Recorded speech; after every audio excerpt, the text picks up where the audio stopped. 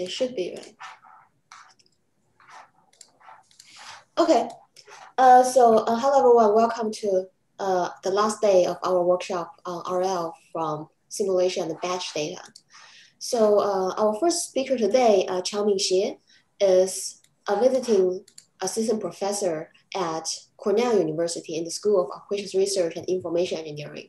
And before that, he spent 2 years as a postdoc at Leeds and MIT. And she has also been a research fellow at the Simon Institute, I think several years before. So Qiaomin has worked a lot on network theory, stochastic analysis, applied probability, and recently she did very impressive work on theoretical reinforcement learning.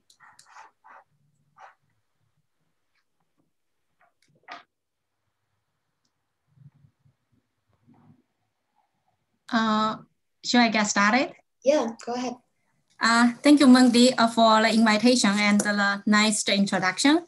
It's my great pleasure to speak at this exciting workshop. Today, I'm going to talk about recent work on reinforcement learning with unbounded state space. This is joint work with Davasha and Zixu from MIT. We know reinforcement learning is about the study of sequential decision making, where an agent interacts with possibly unknown system, and the goal is to gain the long-term reward. Recently, it has achieved remarkable empirical success in many applications. And meanwhile, there has been a lot of progress on the theory side. By now, we have a good understanding of algorithms for settings with finite or compact state space. However, for problems with unbounded state space, it is much less understood. There has been some work to consider such setting, but typically assumes the special structures. For instance, it is the linear quadratic system, or the system has the low dimensional structure, such as linear feature space or has the later model. In this talk, I will focus on the unbounded state space setting, but without such structural assumptions.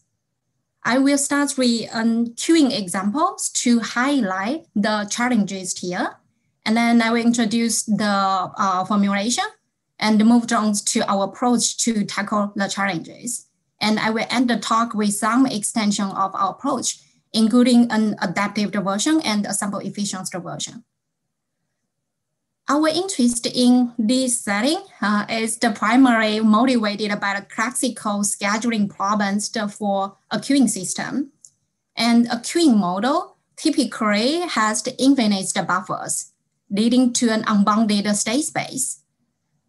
Here is just a simple example with single server and 2 queues. Jobs arrives at each queue stochastically at some rate. And the server here, we assume that at each time, the server can serve at most one job, either from Q1 or from Q2. If it is serving a job from Q1, then the job will leave the system with probability mu1 at the end of the time slot. And similarly for Q2 here. For such a system, the states can actually be described by the vector of the queue length here. And we can see the state space is unbounded with 2-dimensional non-negative integers. And whenever the server becomes idle, it needs to make a scheduling decision about which queues to serve. So in the language of MDP, we have the 2 actions here, either Q1 or Q2. And we are interested in learning scheduling decisions purely from data without knowing the system's dynamics. And the goal here is to find a policy that's optimized some given the criterion. For instance, minimizing average or discounted queue length, which is a common goal in queuing literature. Reinforcement learning is the perfect framework for such a learning task. However, due to the unbounded state space, directly applying existing reinforcement learning algorithm might not work. For instance, the one thing we can do is to try the classical offline training and then deploy approach. Here means that you can run your favorite algorithms, say Q-learning, and you will do the training only using finite samples, and then deploy the learned policy without further change in the system. Now, since we only use the finite samples, for simplicity, say the blue region here contains all the states visited during the training phase. And now we know for a queuing system with randomness, the systems will visit some states that are not observed in the training phase, say a yellow state here with some positive probability. And for such an unobserved state, the previously trained policy might not behave well. For instance, it might keep serving an empty queue while the other queue is large. Then the number of jobs starts accumulating in the system. So this is not desirable. Therefore, online training is necessary here. By online training, I mean we hope that the learning algorithm have the ability to update the policy whenever a new state is encountered. Another challenging is about quantifying how good an algorithm is. Traditionally, we asked for a good performance over the entire state space. For instance, the error metric for value function is typically in error infinity norm over the state space. However, such metric is not feasible when the state space is unbounded, since most of the states are never visited or they are far away from visited states. So there's no much information we can gain from the previous training. So we need an alternative to quantify the goodness here. To this end, we use the stability that's motivated by the queuing literature and the control theory. In the context of queuing system, stability means the queue lengths are finite with probability 1. Or equivalently, it means the underlying Markov chain is the positive recurrent. Finding optimal control is actually quite challenging for many queuing systems. So stability is usually a highly desirable goal here, and it provides a first step towards the optimality in some sense. So inspired by this, we generalize the notion of stability from queuing systems to generic Markov decision process to quantify the goodness of algorithms. And similar to queuing system, intuitively stability here means we want to maintain the system state in favorable region. And as the approach or concept, we proposed an algorithm that is stable. And we can also characterize as the sample complexity. To formally state the results, let me start with the setup here. We consider an infinite horizon discounted MDP with unbounded state space and a finite action space. Now, for a policy, a stochastic policy, that's the map each state to distribution over action space. We can define the Q function as usual. And similarly, we denote Q star as the optimal Q functions for the MTP here. Now, let me introduce the stability notion we are interested here. Informally, we want the stability to incorporate two properties, which are actually quite common in stable queuing systems. The first one is boundedness, which kind of like mimic finite queue lengths. So intuitively, it means that most of the time, the system stays in a bounded region here. Or in other words, the probability of visiting these small states is quite high. The second one is the recurrence, which kind of like mimic the property of positive recurrence. Basically, it says if occasionally the system states visits some states outside the blue region here, say a yellow state here, then it has the ability to recover from such undesirable states and returns to the attraction region within the finite time steps. So this is a high-level idea about the properties of stability we hoped for. Now, based on the idea here, we can formally define the stability for policy. We will call a policy sequence here stable if it satisfies the following two conditions. Basically, just a mathematical expression of the two properties I just introduced. And it just means that with high probability, the system will remain in a bounded region here. And for any state, the time to return this bounded region, the expected time is actually finite. So if you might notice that the definition here is actually quite similar to the standard definition of positive recurrence of time homogeneous Markov chain. That I want to point out the key difference here is we do allow the policy sequence here to be non-stationary. So in order to incorporate the learning on the fly. So the resulting Markov chain can be time inhomogeneous. So you can view our definition here is generalizations to time inhomogeneous Markov chain for the notion of recurrence. Okay. So now the questions that we are interested here is how can we learn a stable policy purely from data for such an unbounded space setting? Our approach is based on Monte Carlo simulation and the search method. The key components in our algorithm is Monte Carlo oracle. So the oracle will take a single state. So this is important. It will only take a single state as the input. And it will output a probability distribution over the action space. So you can understand the probability distribution here as an approximate optimal policy or approximates the policy for the query state S.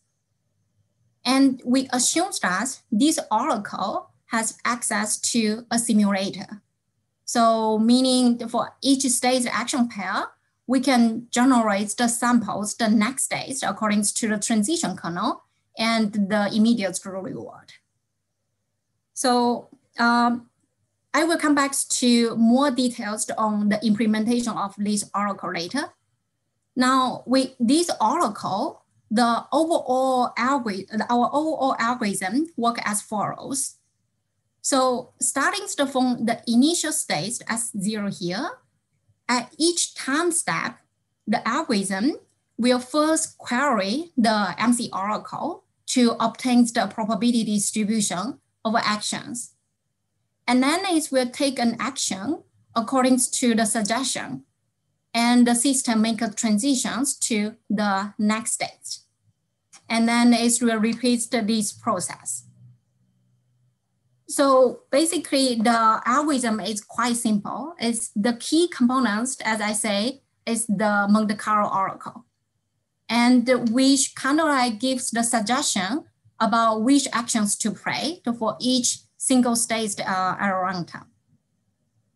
Now, ideally, we hope that the MC oracle can give us the optimal policy for each query state. But this is too good to be true. In reality, this is almost impossible without knowing the system model. So now our hope here is, what if the MC oracle can output a policy that's close to the optimal one for each query state in some sense? And if the system is stable under the optimal policy, then maybe we are able to claim stability of the approximate policy sequence. And that's the hope here.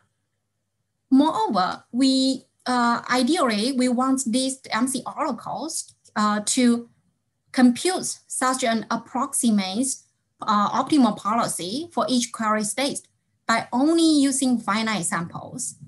As I mentioned, ideally, once this algorithm can be fully online. So if we can obtain such an approximate policy by only using finite sample, then that is the hope of implementation.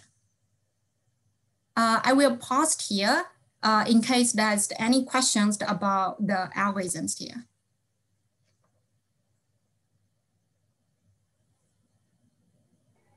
All clear over here.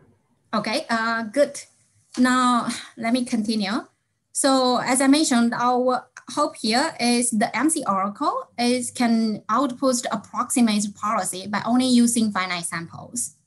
And indeed, there's two methods that can serve this goal.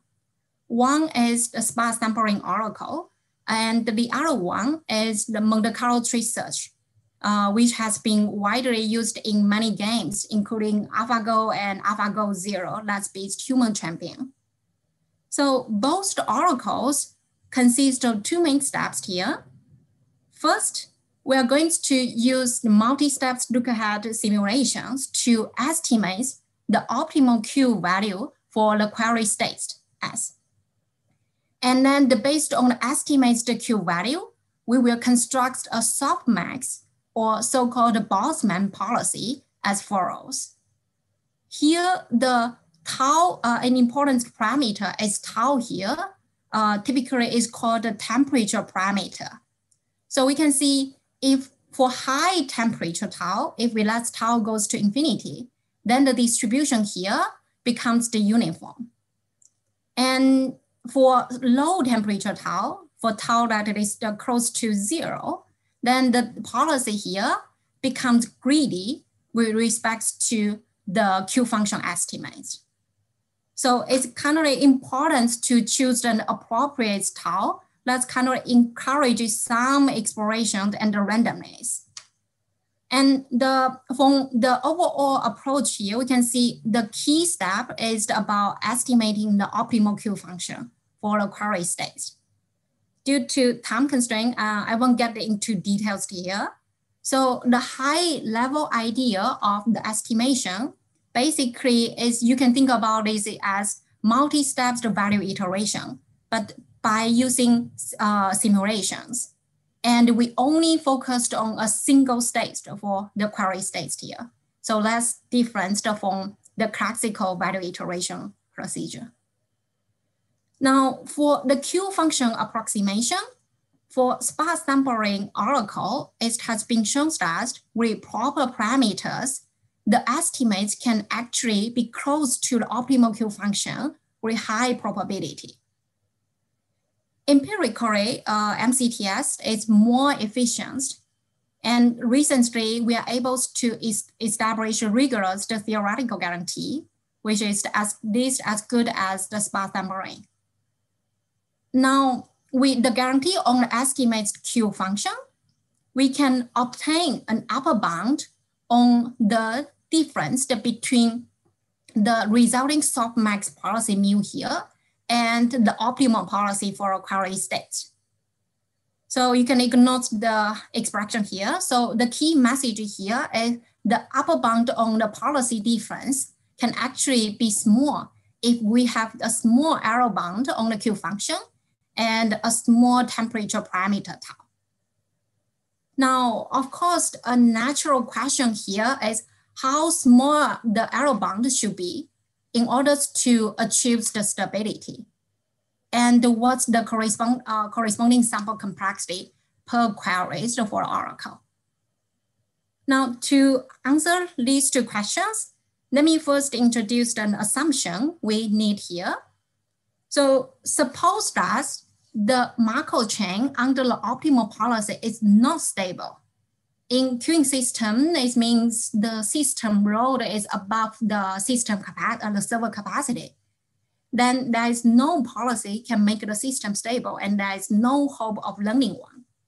So the minimum requirements that we have here is the optimal policy leads to a stable system or a positive recurrence macro chain. Now, on the other hand, it's well known that positive recurrence is equivalent to the existence of so-called diagonal function. So this motivates us to consider the following assumption here. We assume that for the macro chain under the optimal policy, there exists a diagonal function satisfies the two conditions here. First one, the possible change of the value of the diagonal function during any transition is bounded by some constant. And you might be more familiar with the second condition here on the drift. It says for states such as the diagonal function is above some threshold B, then it admits a negative drift here. This type of assumption is actually quite standard in queuing and in control theory. Indeed, such a diagonal function exists for many queuing systems. For example, for the two queue example we have seen earlier, it's well known that the optimal policy is actually the so-called Simmel rule, and the Euclidean norm of the states is actually a diagonal function that satisfies this assumption. And I want to point out that our algorithm does not need to know the exact diagonal function. So based on under this diagonal assumption, now with proper guarantee from the MC oracle, the resulting policy sequence is actually stable. The stable is the notion we introduced earlier. So here, epsilon corresponding to the error bound for the Q function from the MC oracle. And again, tau here, the temperature tau is for the softmax policy. And the minus alpha here is the negative drift of the diagonal function. So we can see basically it says, as long as the error and the temperature is small enough, then the policy sequence are stable. Of course, you might wonder, without knowing the system or the diagonal function, how can we ensure the parameter, the epsilons and tau to be small enough? I will come back to this question later. So now when we set the temperature tau to be tau alpha, which is scales to the drift of the diagonal function in this order, then the sample complexity is actually finite. In particular, the sample complexity per query scales as follows. So now it's good that we have the stability results, and we can, the approximate policy can be computed by only using finite samples. I think, okay, I still have enough time to cover a little bit about the proof. So here I will briefly discuss the proof outlines for the stability and sample complexity results. It consists of three main steps. The first step is to show that the Monte Carlo oracle can actually output approximate near optimal policy with high probability. And we have done this for sparse sampling oracle and MCTS.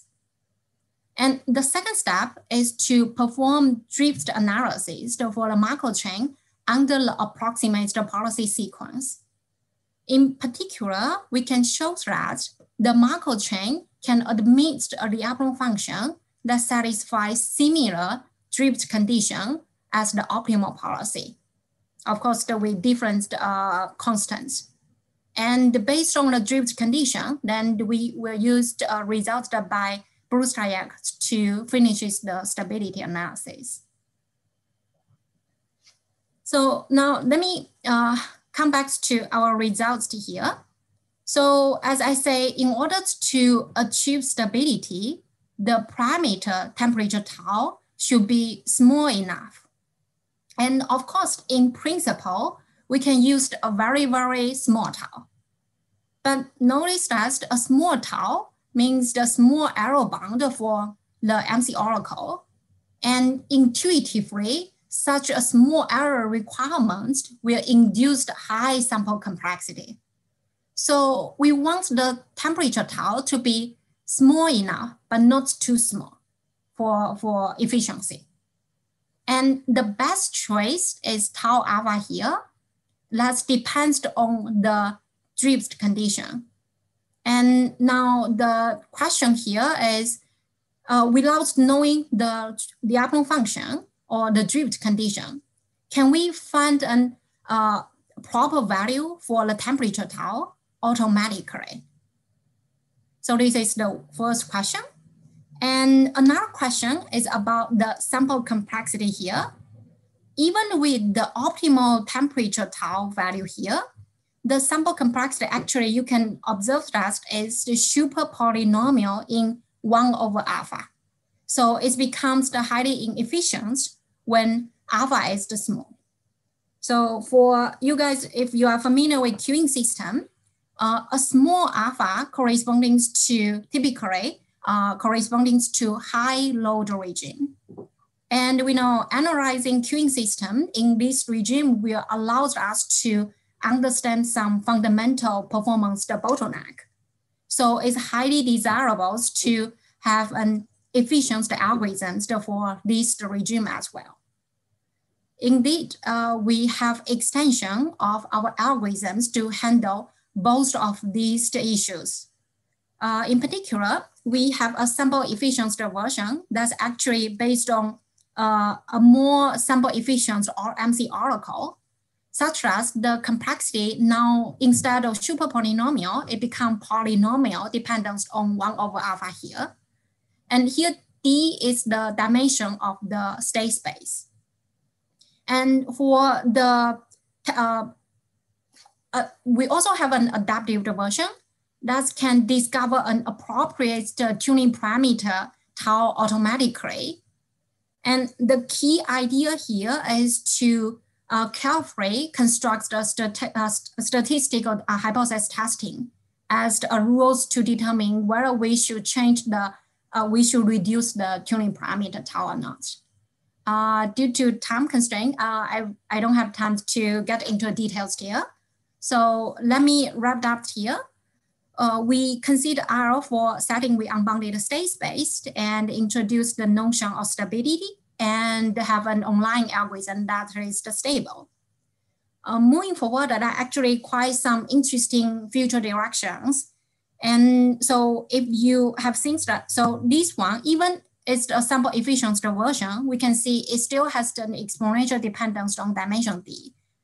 And to break the curse of dimensionality, it's important to explore problem structure for function approximation. And another question here is, as in queuing system, stability usually is only the first step towards optimality. Then a natural next question is, can we develop an algorithm that achieves the stronger performance guarantee? So that's all I want to say today. Thank you all for your attention. And this talk is mainly based on 2 of our recent papers. I'm happy to take questions.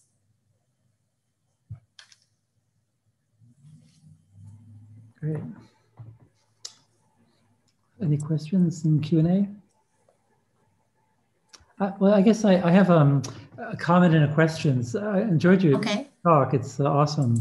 I mean, first, just a comment.